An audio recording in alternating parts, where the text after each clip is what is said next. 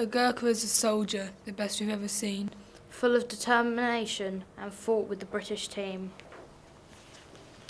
Gurkhas challenged with courage. At the front line they faced death. Today we honour their sacrifice and the legacy they left. During the Battle of Loos in France in the autumn of 1915, a battalion of Gurkha warriors fought the German war machine. 120,000 Gurkhas fighting through the war. Marching into battle to protect the rich and poor. 120,000 Gurkhas fought in World War I. Each number had a family, each family a son.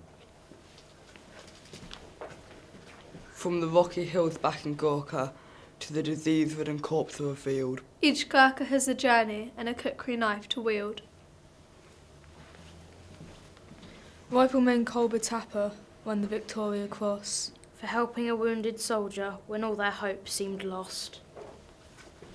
The Gallipoli campaign was the toughest of them all. They were bold, brave and fierce. In their uniform they stood tall. despite the heavy loss of hope, they helped the home side win. Bravely laying down their lives where cowards don't rush in. And now, 100 years later, our community continues to thrive. Thanks to the sacrifice that they made, their legacy will survive.